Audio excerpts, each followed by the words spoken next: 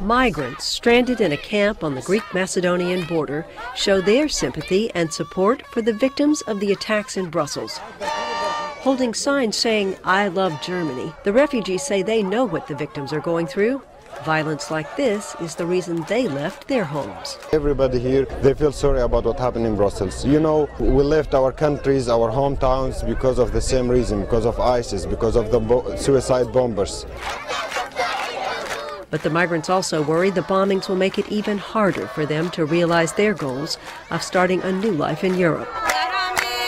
More than 12,000 people, mainly from Syria, Iraq, Pakistan, and Afghanistan, are stuck along the border since it closed earlier this month. This woman says they can't leave because they have no homes to return to.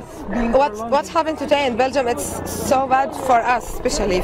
Maybe they will be more afraid of us. They will make things harder for people here. People here have nothing to lose. They can't come back. On Monday, Greece asked for help in stemming the influx of migrants into the country. But until the violence in their home country subsides, that is unlikely to happen.